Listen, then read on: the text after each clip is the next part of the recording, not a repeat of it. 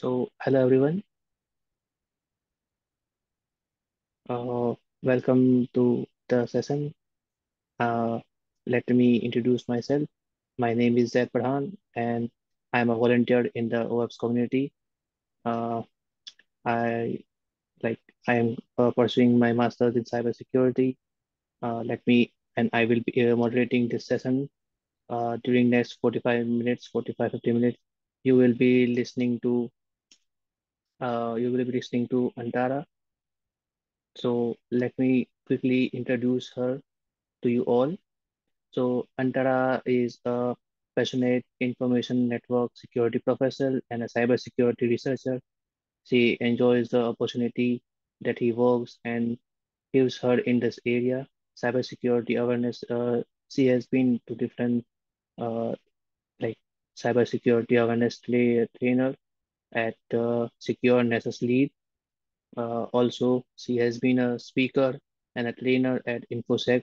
Uh, Girls and InfoSec Diversity, Mumbai. She is also a technical blogger and a writer. She also does the international freelancing, auditing the and information security specialist and all that stuff. So the topic for today is breaking. What is it? So Antara, over to you. Can you please just share your screen? Yeah, thank you, Zay. Let me just quickly share my screen.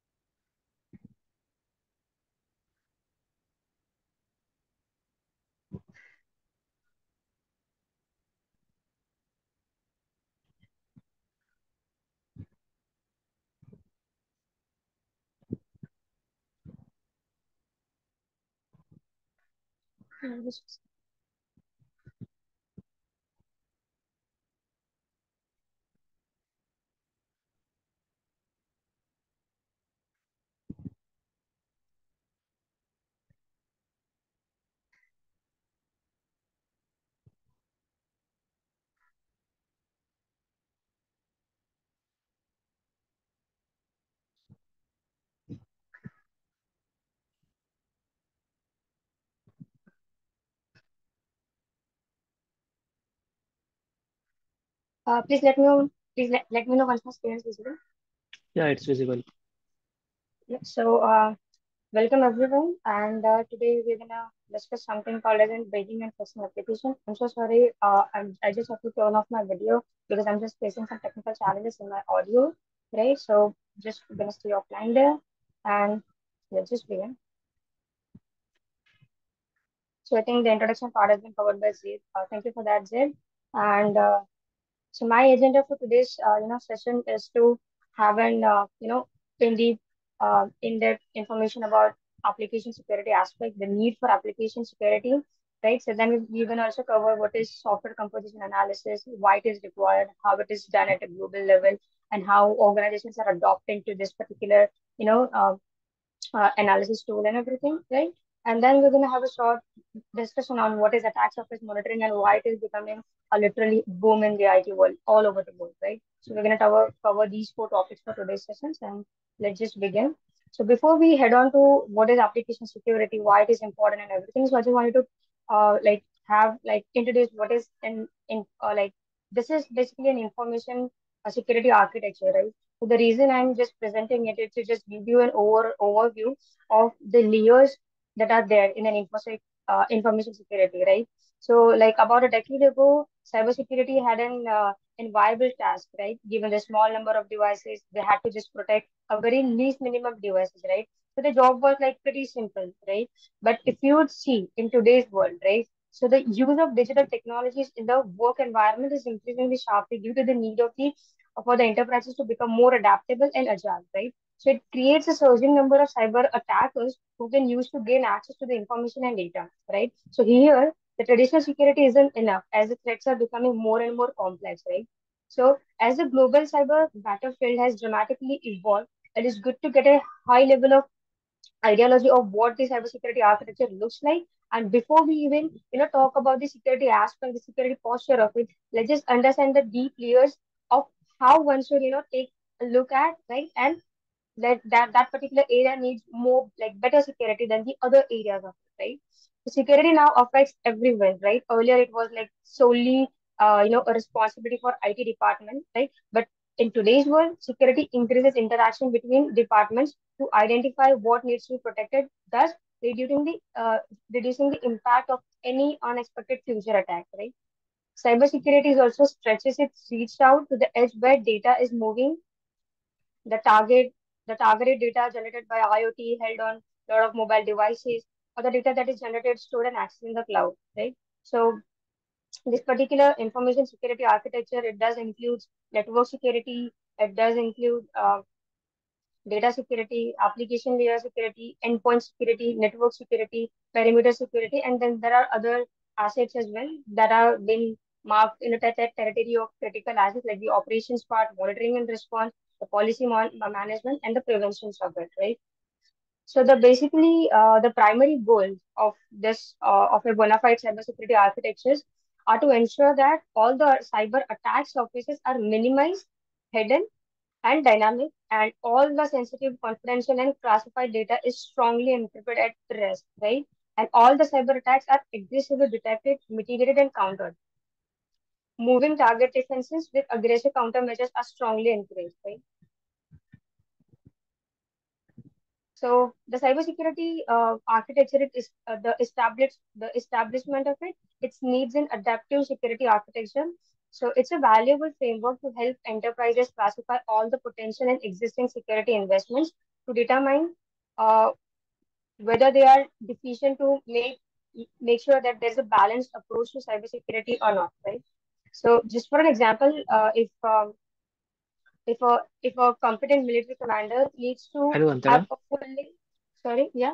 Yeah, just can you just slow it down a little bit because you are not clearly audible. Okay. Okay. So just for example, just let me know if it's better, if I'm sounding better. So say for example, if there is a competent military commander who needs to have a full understanding of different kinds of terrain and the weak points of his forces to effectively defend his or her troops and the territory, right? So a savvy cybersecurity architect needs to thoroughly understand different network topologies and cyber attack surfaces to efficiently mitigate the vulnerabilities and defend each and every layer of it, which contains sensitive data and the critical applications. So over to the first layer, we have perimeter security, right? That does include the set of physical and technical security and programmatic policies that provide levels of protection against remote malicious activity, which are used to and protect the backend systems as well from unauthorized access. When appropriately configured, the perimeter defense security model can prevent, delay, absorb, and detect attacks, thus reducing the risk to critical backend systems. Over to next, we have network security layer. This particular layer that partitions the border. Hello. Yeah, Hello. Antara, your voice is breaking. Can you please just mute and unmute again? Let me know if that's any better. So we were No, talking about network security, it's still the same. like it's No, like your voice is breaking. You're not able to listen you clearly. okay, okay.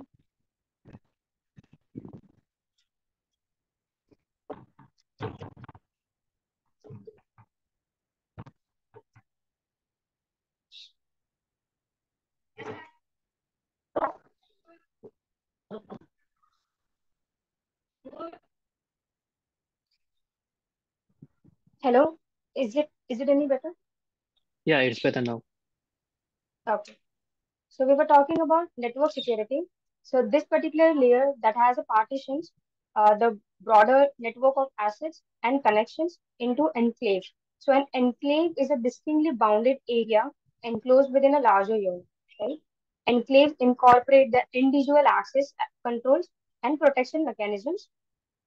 So a network security layer, when appropriately used, can prevent damages to travel from one enclave to others.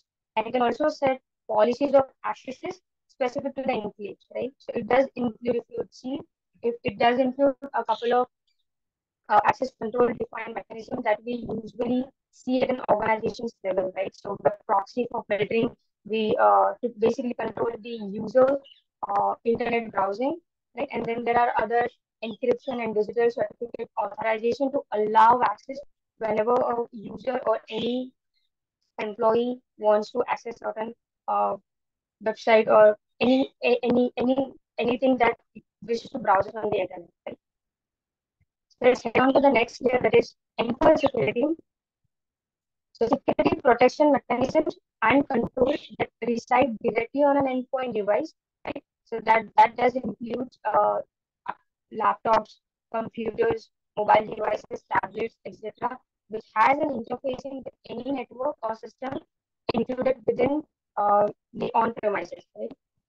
So it does basically include wireless NAC, a DLP, content security like antivirus or anti-malware, right? Configuration compliance. So configuration compliance that like it comes to the picture when an organization does not wish to have an internal access for any outsider or a visitor, right? So it has like a basic validation onto the internal network. So if any external device wants to come into the network, like get connected into the network using an Ethernet cable or maybe using an access point or maybe over a Wi-Fi, right? So having that MAC address validation, there comes the compliance, configuration compliance part, right? So without having an appropriate validations, and external devices are not allowed to be connected into an on-premises network, right?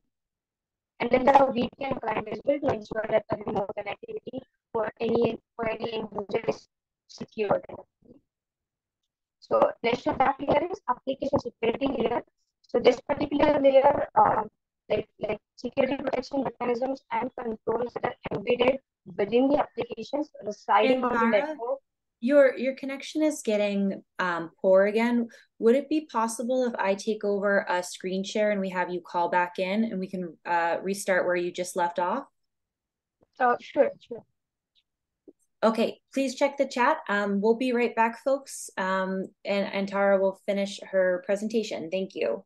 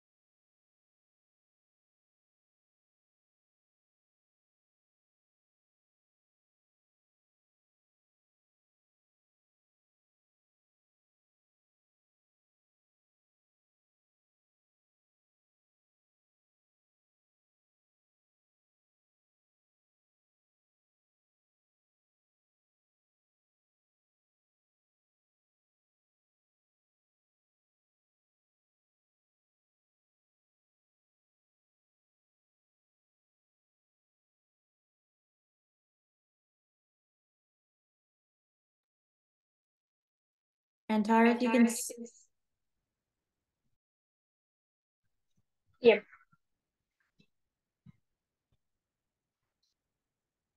Can you please put up slide number 4?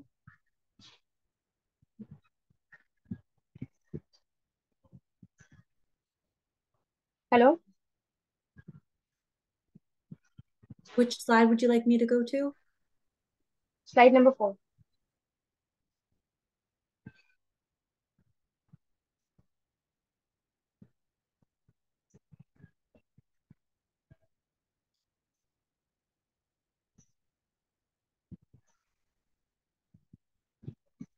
Slide 4 is showing when you're ready. Right. So we were discussing on the application security, right? Um, So the security protection mechanisms and controls that are embedded within the applications residing on the network, enclaves, and the endpoint devices. So for example, applications could be like MS Office, ERP applications, some mobile apps, some organizations' own proprietary applications, right? So it is very essential when it comes to application security part because most of the cyber attack that has happened, right? So 83% of that has been because of application security, right? And the weaknesses in application security was of like having Hello. weak, yeah, hello, Sorry, the slide is not changed. The slides, yeah, yeah, now it's changed. yes, sir. Yeah, Okay, okay. go ahead. Yeah, sure. So the weaknesses in the access control, right? The LAM access, and not having appropriate other security controls, the DevSecOps part, right? Having some weak secret management, right? Having a poor code, writing practices, and not following the appropriate, um, some validations on subject and object metrics level, right? That could cause uh, and unauthorized, I mean, that basically leads to unauthorized access to certain sensitive data, right? Lack of having an MFA in place, so on and so forth, right? So we're gonna cover more in the upcoming slides. So let's move on to the next layer, that is the data security layer. So this particular layer, this is a layer of the security that protects data in the enterprise regardless of the data state, right? That is whether it is in motion or at rest or in use, right? So the key aspects in data security is to have appropriate backup in place, right? Regularly backup, data backup procedures, uh, data backup testing, the restoration part of it, right? And the server of where the data has been backed up, whether that particular server falls under the appropriate security guidelines, whether it has an appropriate network security layers in place and other protections as well, right? The access to the server, and then there are other, if say for example there is a policy that also have you asked to erase the data after a certain intervals of time, right? So if that has not been in taken in account, or by by any misconfiguration by the from the IT team or maybe some other responsible persons, right? If that is not being placed, right? So data backup, it could be a possibility, but due to some or the other people's misconfiguration, that particular endpoint being leaked onto the internet, and then an attacker could get a hold of it. So for example, recently I was just doing a testing on one of the applications, right? So I found a zip, I mean a backup file in a zip format, right? Which was easily accessible. I just had to brute force it, and like, and the keywords were like pretty, you could brute force it like very easily using the OWASP tool, right? That's used for brute forcing the endpoint URLs, for having the dynamic URLs that are could be easily configured uh, from the IT persons, right? So that was the one case. So I was easily able to download all the backup files, and then in the backup file there were a couple of other sensitive data as well, in which I found one of the web config file that contains pretty sensitive hard-coded credentials, tokens, and AWS keys, right? So having these kinds of data hard-coded within a config file, right? You can just imagine the damage it could cause to the organization. Having AWS access key and then secret key, one can easily just gain CLI access to it if the keys and secret keys are active, right? So the data security part is like pretty important. I mean, there should be a classification of like what sort of data is like very critical to you, which needs more attention, which needs more, security for it, right? And you need to have your priorities defined and then, act according to it, right? So next, just let's move on to the next layer of it, so which is called as a prevention layer. Also lies, which is to the left of the screen. So in this layer, so this is achieved by the policies, procedures, training, also by performing a threat modeling, risk assessments, penetration testing, and all the other inclusive sustained activities to improve a security posture, right? So there are, I mean, we have been through a couple of terminology here. For example, red teaming or penetration testing, right? Having a thorough review of security architecture and design. Also, threat modeling is like key term to you all might have aware of.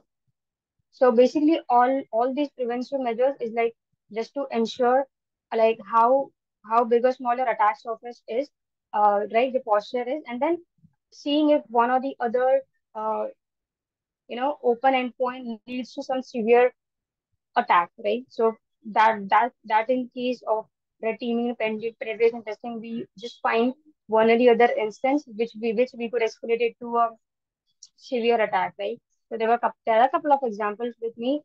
So I'll just move on, just go ahead with this one example that was of SSRF. So there was this banking application. So it had like we all know, right? If you want to purchase an insurance for yourself or for a family, there are a couple of stages that we need to go through, right? Filling out the information like of ourselves. If it's for a family, then just filling out a couple of parameters in it and just moving ahead, right? So at the end of the steps, like step one, your information, step two, what kind of information you need to coverage for your budget or inline, and so on and so forth. So when you reach at the end state, right? So you get a PDF conversion of whatever information you have filled in previous steps, right? So in that PDF conversions, right? So the PDF conversion, you were using a vulnerable library called as an PDF viewer, right? So that particular library itself contains severe, vulnerabilities. If you could just go on the Google and just search for that library name and then specific version of it, you will find that it's been vulnerable for tons of other attacks. So just try, escalating it to SSR, just to see where it goes, right? So there was this parameter called as an name parameter where I could basically was able to inject the iframes in it just to check the SSRF console of it, right? So made an outbound call. First line of SSRF was pretty much successful with the help of Burp Suite Collaborator. And then further, when I got to know that it was giving me some sort of IDs that was a hint that it has been hosted on an AWS cloud, right? So further, I went in to inject the AWS metadata URL. With the help of the metadata URL, I was just trying to know whether I'm in an active AWS environment stage or not. So basically, how SSRF works is like you have an outside asset with the help of which you try to gain access to the internal resources. So for me, the application was the external asset for me, with the help of which I was able to gain the internal resource access that was hosted on AWS. So that was one of the pretty uh, great example of like prevention measures and why there is a need to perform these kinds of activities, right? Attack simulation is like pretty much you can call this you can also go for testing simulation attack. It's like much of much importance, I would say, because people are still unaware of certain cases in which how they could be a target for a phishing simulation attacks, right? Um, and then there are other compliance measures as well, which I believe the compliance and operations teams to work together on to sharing like awareness within and the entire departments of what are the do's and don'ts when it comes to security, and that's how this particular layer actually works. Right? And then we have another layer called as an operations layer. So operations layer, it basically just it's more of a like having a constant observations of the enterprise within with a keen eye coupled with the right tools and process to recognize incidents and events and respond accordingly in a timely manner. So it does include SIEM, which is a security operations tool that has that pretty much gives you a complete visibility of what's exactly happening on uh, like with the entire organizations. There are certain events that could have been triggered, just verifying whether it's a false positive or it needs an immediate action on it, right?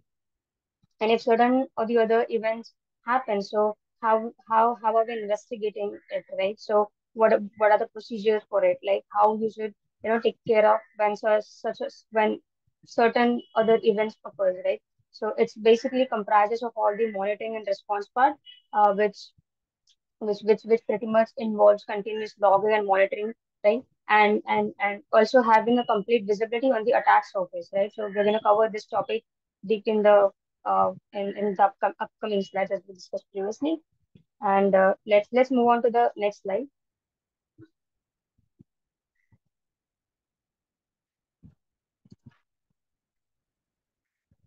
Yeah. So why application security is important? So as we have discussed earlier as well, so like couple of years ago, I would say decade ago, there was the security, the security aspect was like people used to put in like very minimal efforts into configuring the devices, ensuring that the network connectivity and the certain other parts are like appropriate up and running for the business to function smoothly, right? So sudden as there are you know more and more challenges every organization was facing. So there was a need for technologies to evolve and come up, right? So with that particular evolving technologies, right, it has been, the evolving technology has led to rise in many security vulnerabilities. So we have also like heard news in when we were in COVID period and also after that in 2022. So the data breaches that happened, those were like more than 73 CR, right? So 73 CR of the data were breached, right? And in 2023, the number has raised to 85. 85 crores of data has been breached as of August 2023, right? So there was a small research that was done by Veracode, and according to their research, what they have identified, key 85 85,000 of applications has major flaws. Like 83% of total 85,000 applications has like severe flaws in applications, whereas the remaining 70% had at least had like one severe risk vulnerability found within the applications, right? So the reason the applications are becoming more vulnerable is to not having appropriate awareness of how to write a secure code, not following the best practices, not following the DevSecOps cycle, right? And since every business wants to go digital and wants to do some sort of marketing just to be known in public, right? So the assets of every organization of they are using, right, it's easily available on the internet. All we have to do is just use the couple of information gathering tools, and you'll have the results of like whichever target you wish to have information for. So it's like listing all their assets, listing all their IP addresses, listing what all applications that they have, listing what all technologies they have, listing what all framework that they have been using. You can get hold of all this information. You can also get a hold of the ASN IPs that you're using to have the connection between two remote locations, right? Other than that, if you would just do some sort of social engineering kind of thing for that particular target, you could also find bunch of stuff on social media platforms as well, right? So the reason of being use of social platform is that you can get some of the other information related to the employees who are working with that particular organization. So you can make them as your target, and you can perform phishing attacks onto that particular employees, and then you can try to you know gain some of the other access for using those techniques as well, right? So application security is like crucial in today's digital landscape, as it protects both individuals and organizations from a wide range of cyber threats, right? Let's move on to the next slide of to see the importance of, I mean, why do we need application security, right?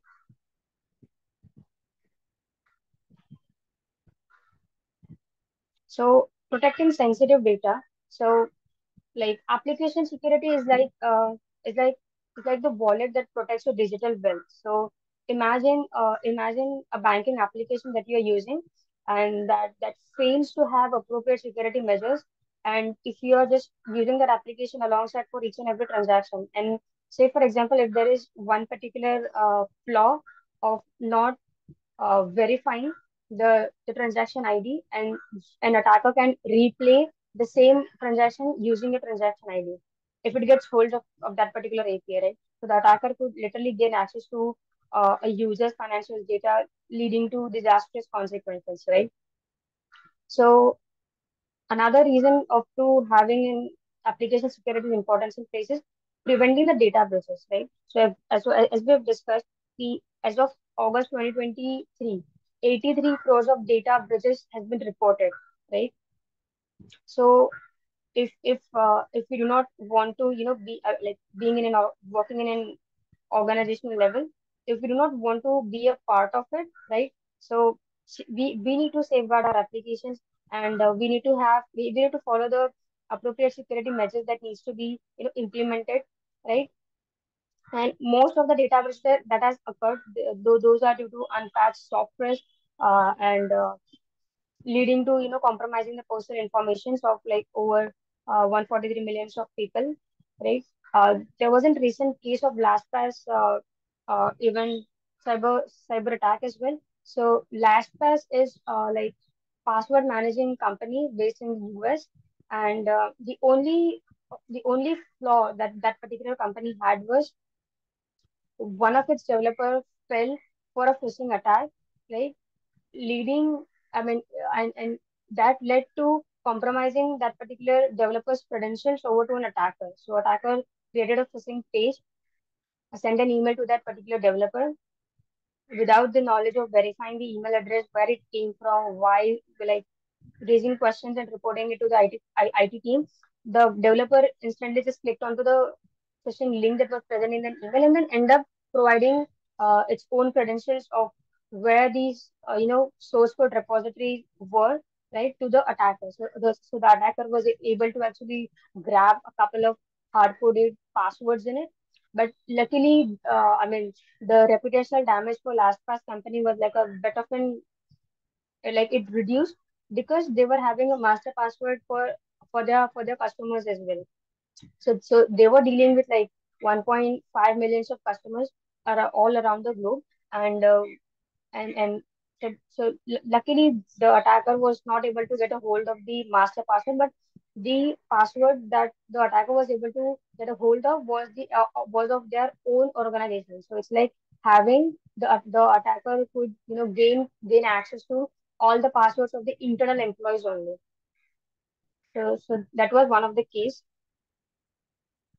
So how to, it's also important to maintain customers' trust, right? So with an example of LastPass, so it was like a pretty challenging for 1.5 millions of customers who used a LastPass tool for maintaining the passwords, right? So it's really important to maintain the customer's trust, right? So customer's trust is like hard earned and easily lost.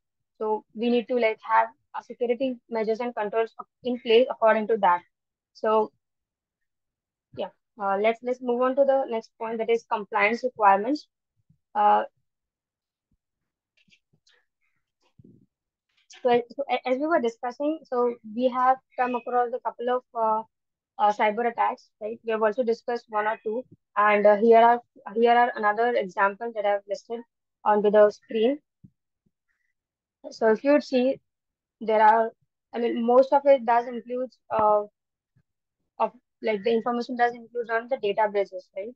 So the databases like expose the information from more than 50,000 customers, and then there was a pretty big attack or what on that was made on Twitter that confirms the data from 5.4 million accounts was stolen and asked for $30,000 of ransom, right? And then there is another headline that focuses on the attempt of an attacker to sell data of 500 millions of WhatsApp users onto the dark web, right? And then there are another one wherein Indian Airlines SpiceJet faced an attempted ransomware attack in March 2022, leaving hundreds of passengers stranded in several locations in the country. Right? And then there are a couple of latest attacks as well that took in uh, June 2023 and couple of in March and February as well. So Move It application, it occurred in June 2023. It was kind of a, like the mass hack of file transfer tool. So Move It has impacted like more than 200 organizations and up to like 17.5 million individuals as of July 2023. And there were like multiple federal agencies like those were affected as well in this particular attack. And it also included some of the departments of energy, agriculture, health, and human services, right? Then there was another attack called as in T-Mobile, which occurred in May 2023. Um, so it actually happened in January 2023, but it was announced in May 2023. So T-Mobile basically suffered its second data breach in 2023 after a hack was revealed, and after the hack was revealed, the data breach contains of like the pins numbers, the customers' full names, mobile numbers, and that breach basically affected like 800 customers. And then there is one famous attack that took place in March 2023. I'm sure you all must be aware of ChatGPT. So ChatGPT has also been subjected to a public disclosure because of its revolutionary AI capabilities. The company faced a, a pretty good setback in late March. When they announced a data breach, and the official from OpenAI and ChatGPT's parent company said that, uh, so in the hours before before they took ChatGPT offline, it was possible for some of the users to see another user's active uh, first name and then last name, email addresses, and then the payment addresses. I mean the credit card number, right? So, like, imagine having a dump of the data for all the users who has used who are an active user of ChatGPT and getting in hold of the credit card number, right? So it was a minor setback for ChatGPT, but that's now, I mean, it has been fixed and taken care of. Like, and then there is one another high profile data breach as well. That's of Google Spies. I'm sure you are aware of it. So it's a consequence of the T-Mobile database that had happened, right? So because Google doesn't have its own network infrastructure, right? So they piggyback on T-Mobile's network and were affected by their massive database comprising the customers' details. So that does include a couple of sensitive information that all the users used to,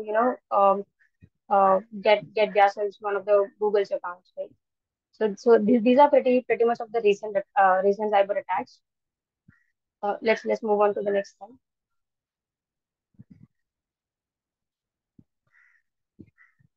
So as we were discussing, like why applications are facing or why applications are vulnerable to severe cyber attacks or severe vulnerabilities. So like making very common coding mistakes, like not using components with known using components with known vulnerabilities. So whenever there is a project that needs to be developed and needs to be made live in a certain intervals of time. So there is a procedure that's been handed on to the developer. So what developer nowadays does is, without, I mean, they do not sit and write entire code from scratch, right? If they need just say for example, if they need to have certain functions that makes an agents call to the backend server, so they would not sit and write an entire code for it.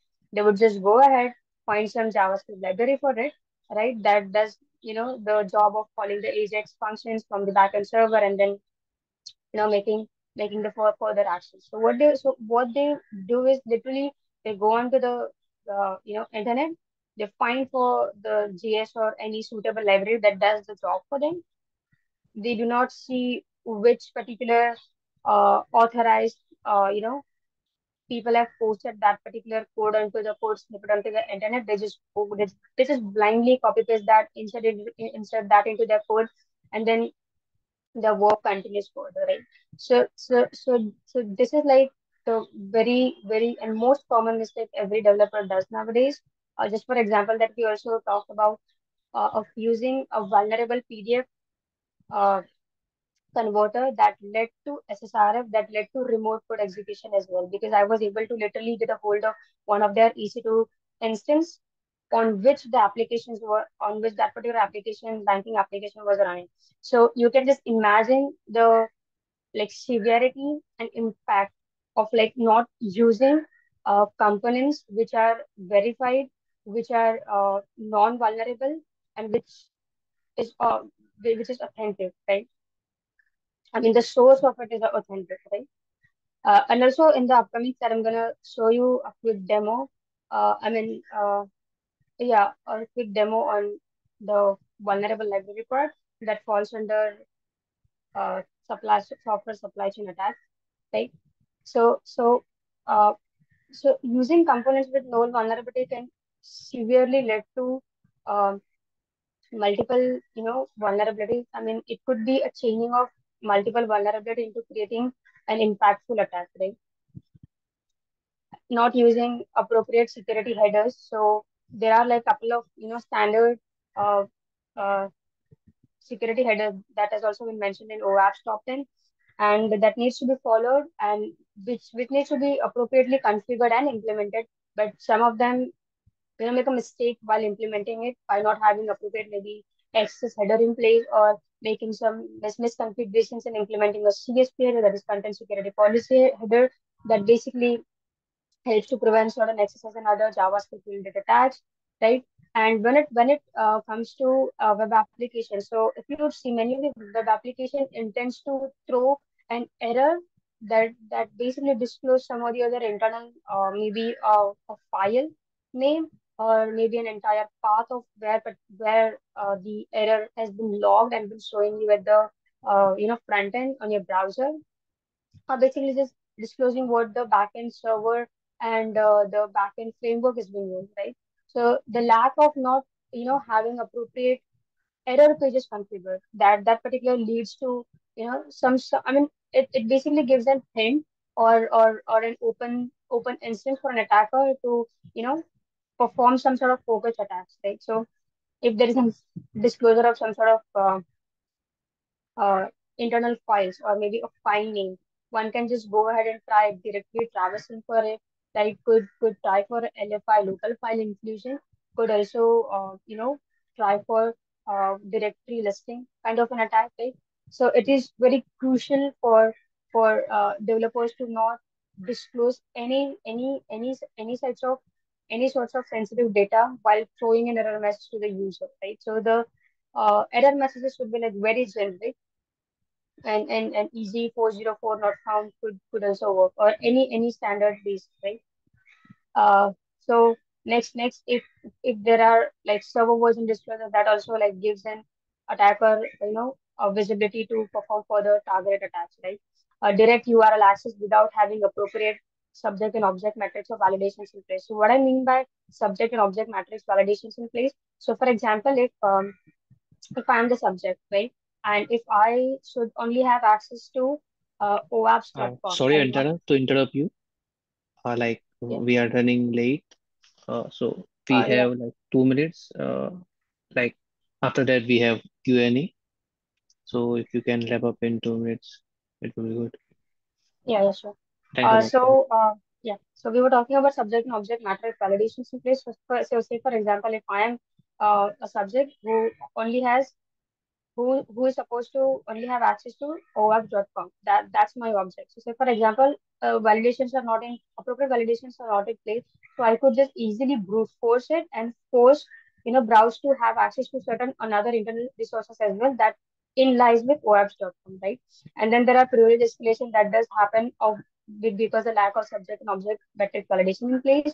Weak cryptography in use using known and deprecated hashing algorithms, known and deprecated cryptographic algorithms in place, and using a complexity of cryptography, like having cryptography done at client side, right? Which could uh, I mean, that gives an indication for an attacker to basically understand the logic of how the encryption is happening, and then alterate the values before you using the developer's tool, iterate some of the other values, and then inject own malicious scripts into it, and then have it passed on to the further encryption and decryption part, further gaining unauthorized access to some of the other resources, right? So these are some common mistakes that developers, which we readily find in while performing, a web penetration testing. Can we move on to the next slide, please? So application security problems, there are like lack of awareness on application security part, not following appropriate security requirements, right? Having bad programming practices, using of heavy payload encryption. Like heavy use of payload encryption is more of like using encryption on the client side, exposing all the logic and keys onto the client side, having it hard coded in one of the public static JavaScript files, right? That leads to further uh, unauthorized access to internal resources and everything, right? Can we move on to the next slide, please? So this is one of the like it's been taken off on the internet, but I just love this part, like the entire this thing of it, because uh like here if you know the enemy and know yourself, you need not to fear the result of 100 battles. If you know yourself but not the enemy, for every victory gained you will also suffer a defeat. You will succumb in every battle if you know neither the enemy nor yourself. So if you just have this related to in terms of cybersecurity, so knowing the enemy, so it's like in cybersecurity the enemy, it represents threat actors such as hackers, cyber criminals, and malicious entities, right? So understanding that tactics, techniques, and motivation is like crucial, because this knowledge allows an organization and an individual to anticipate and defend against specific threats effectively. So, for example, knowing that a particular hacker group is like specializes in ransomware attacks, so this particular piece of information will help an organization to focus on implementing defenses and backup strategies to mitigate this particular threat, right? When I mean knowing yourself, so in cybersecurity term, knowing yourself, it means like having a deep understanding of your organization's digital assets, vulnerabilities, and the security posture, right? So this includes knowing what data you have, where it's located, and what security measures are in place. So, for example, understanding that your organization stores some sort of sensitive data in a particular database, that should allow you to prioritize the security measures for that asset only, right? And what I mean, like balancing both, like effectively, like the effective cybersecurity requires a balance between knowing the enemy and then knowing yourself. So without the knowledge of the enemy, right, you might not recognize when a threat is approaching or understand its potential impact. Without knowing yourself, you might have the security measures in place, but the lack of insight to deploy them where they are most needed, right? So, by knowing both the enemy's tactics and your own vulnerabilities, you can proactively patch software vulnerabilities before they can be exploited. So, this is what I just like the most when I was just surfing the internet. So, I just thought to add it on this slide, right? Can we move on to the next slide, please? So software composition analysis. So this is something that I wanted to discuss. Um, so we all know what is software composition analysis, right? So it is basically an automated process that identifies the open source software in the code base, right? So we have discussed earlier that developers sometimes just grab onto a couple of code or library and just import it into the code, right? So this analysis is performed to evaluate the security aspect of the library being used, the license, like whether it's using an appropriate license or not, so whether it is a license compliant or not, and the code quality of it, right? So every organization need to be aware of open source license limitations and obligations, right? So tracking these obligations manually become, so it's like too difficult. It's like a difficult task, right? And it is often overlooked uh, when we are doing an assessment for it, right? So it is very crucial for every organization to have a complete visibility of what all third-party libraries they are using, the licensing part of it, and whether they are compliant to the standard InfoSec policy that we have in our organization planning, right? So basically, how does software analysis work? So this particular tool, it inspects the package managers, Hello. the manifest files. Sorry, Antara, Yes, sir. we have to stop you here. It's time for the second session. Okay, sure. Oh, so thanks a lot for joining us and giving your precious time and highlighting us with such a great knowledge. So once again, thanks a lot. Thank you. Thank you.